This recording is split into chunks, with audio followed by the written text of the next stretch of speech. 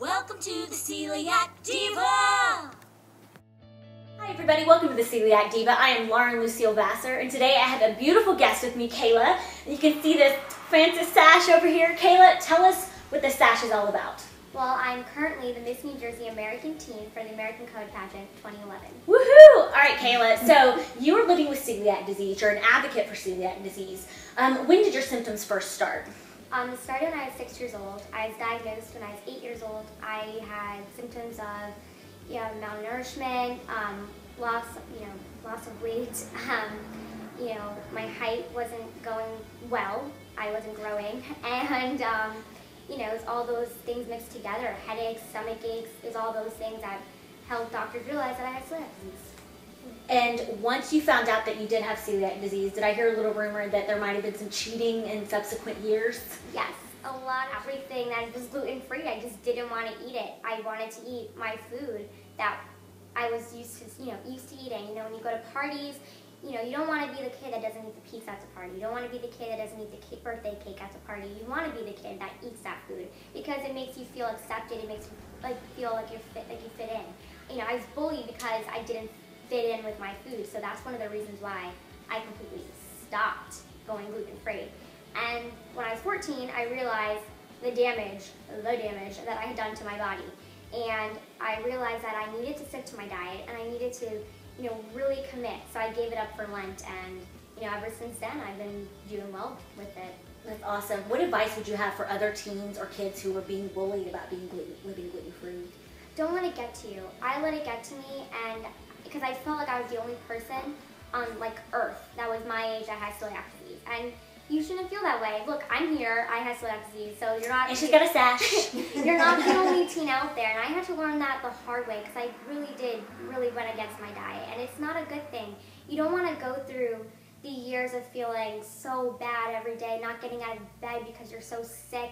You don't want to go through that. You want to live life. You want to live a happy, healthy life. So don't let those bullies get to you over food. I mean, it doesn't even matter. Just say it's it's a diet. Just say, hey, it's gluten-free. Make it seem special. It is special because it's you, and you're the only person that can really make it special. And I think you need to be confident and to really understand that you're not the only one. There's so many other people out there that have it too.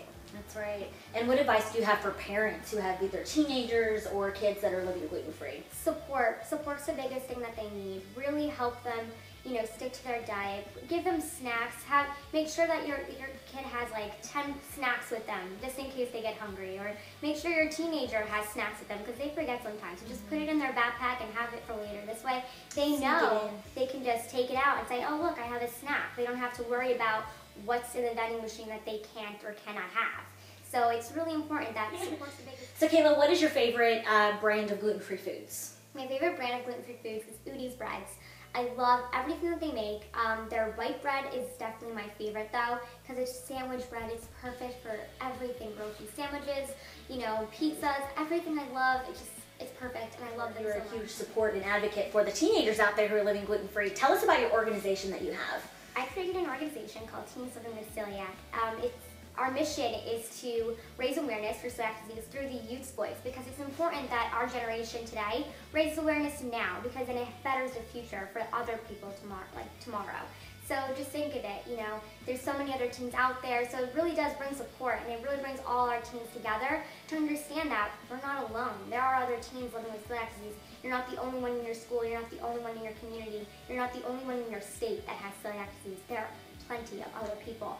And there's people getting diagnosed every single day, so you really need— We're everywhere! Exactly right. So now tell us the next thing the organization is doing is coming up in May. May 9th, 2012, in New Jersey, I'm going to be hosting my second annual Catwalk for Celiac event.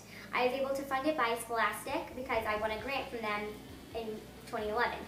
So I'm using their money, and I'm creating this huge fashion show event, and I have 6 designers, and it's going to be phenomenal and amazing and great. And this is so great because it's a fashion show and it has something to do with celiac disease. Who knew that fashion and celiac disease can come together? Love it. Great. And you have a website coming soon as well. The website's coming soon. We're in the process of making it, so stay tuned for that. It's going to be an awesome website. That's right. Stay tuned. All right, guys. Thank you so much for watching today. Thank you, Kayla, so much. Thank you so much for having me.